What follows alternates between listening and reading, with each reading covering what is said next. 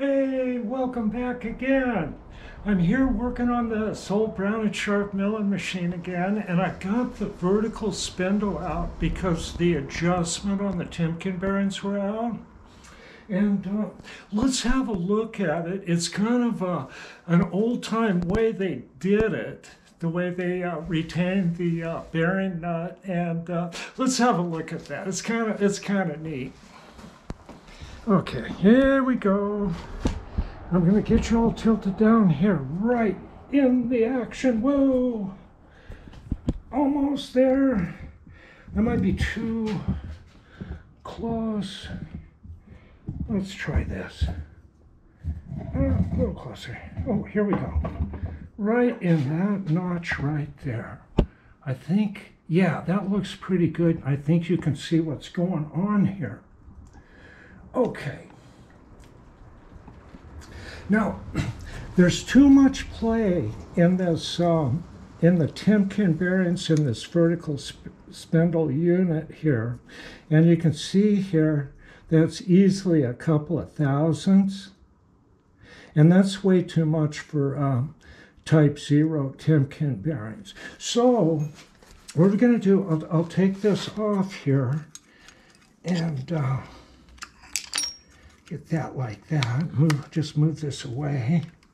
I tell you, this indicator's kind of in a precarious position. I put a safety cord on it because I almost dumped it on the ground. And I'm hoping you can see this. Now, this nut, this is the retaining nut for the Timken bearings. And what happened is they used this,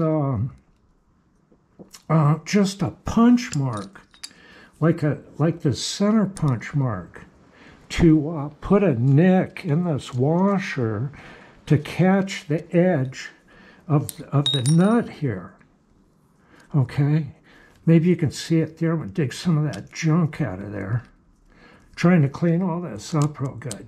Okay, so what I gotta do is I made this little chisel right here. Nope, that's the punch. Where to go? Here it is right here. This is an ugly tool. Little tiny chisel there, very sharp. It'll shave my fingernail.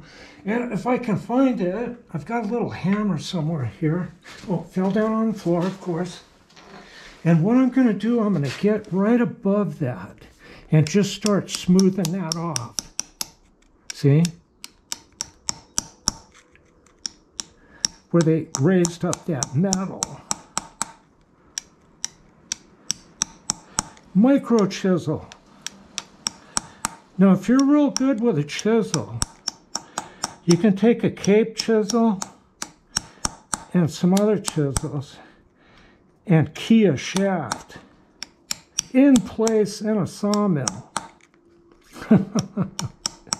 Yeah, I got a good sawmill story I'll tell you while I'm doing this. I worked up north.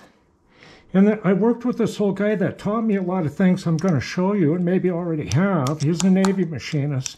And the one thing he would not show me is how to port Babbitt bearings. And this guy was a master Babbitt bearing pourer. And this is no kidding. I'm not kidding you. Up where I was, up north of here, there's probably 4 or 5 sawmills. And they had these old-time planers, you know, in the sawmills. And they used Babbitt bearings. And he was the only guy that could do it. He wouldn't show me or anyone else how to do it. And I mean, that's severe for Babbitt bearing. You got to be good. Big planers, you know. Sawmill planers. Well, what happened, he didn't show anybody and he died. And all those sawmills had to buy new planers. And I think they're, you know, they're tens of thousands of dollars. But that's what happened. And sometimes these old timers didn't want to teach you anything or much of anything. And so a lot of the things I got were pretty hard pried out of those guys. And I hope you young people can appreciate some of that. It wasn't that easy. Okay, how are we looking? Looking pretty good. Now I'm going to go to this side. It didn't look like they punched it, but it's kind of got a skid there. It feels pretty good. Okay, this one has the next one has a punch mark. And I'm going to do the same thing, okay? Just going to try to make sure I got my edge on there. I had it backwards. There, I can take that raised metal away with this little tiny chisel I made, micro chisel. I'll tell you what I'm going to do real quick. Hold on.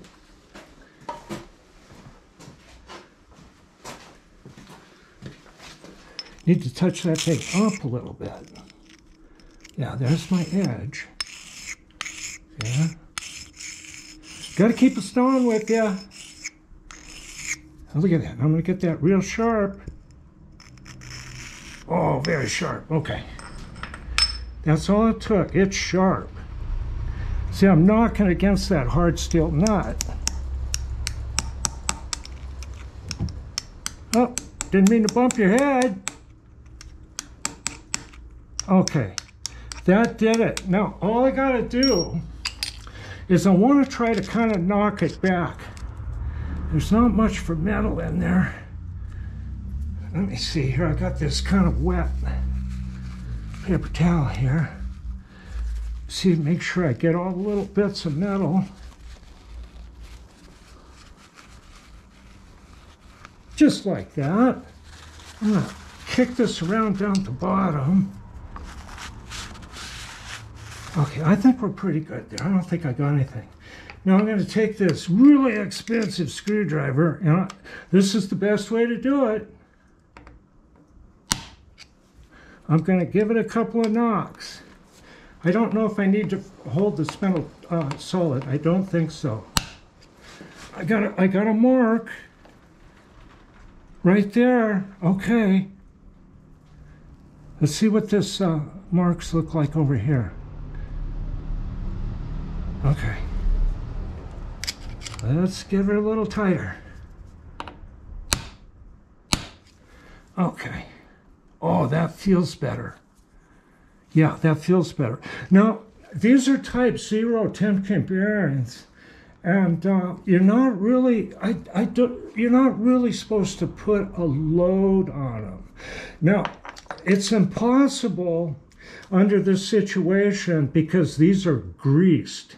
And what I had to do was I purged this with grease. And that's why I was running this so long, because I wanted it to push the grease out and quit getting hot.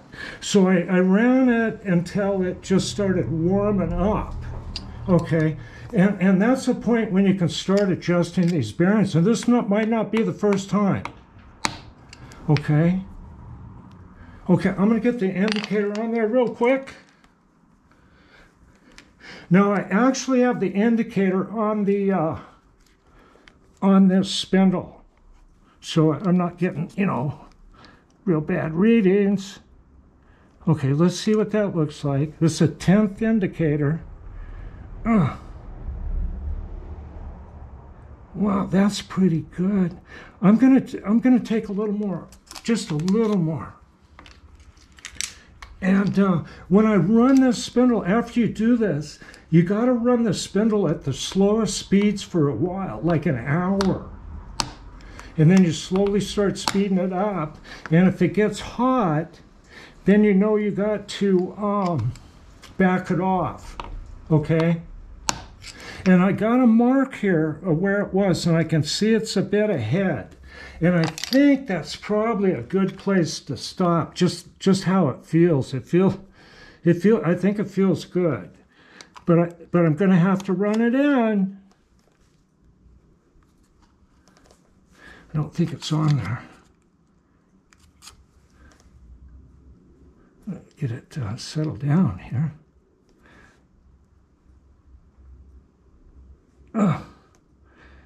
Looks like a couple of tenths. And I'm going to call it good right there. And so what we'll do now is instead of that punch, I'm going to use that the little tool I made here. If I didn't lose it, I got it right here. And I'm gonna raise that metal up right here where it hadn't been raised up before. Yeah. I can see I'm getting it. Just like, I think right there. Yep. I think that's better than a punch mark because it gets in there a little bit better. Okay.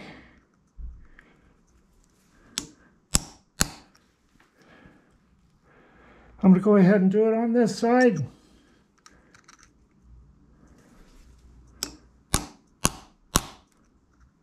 Yeah, I can see it.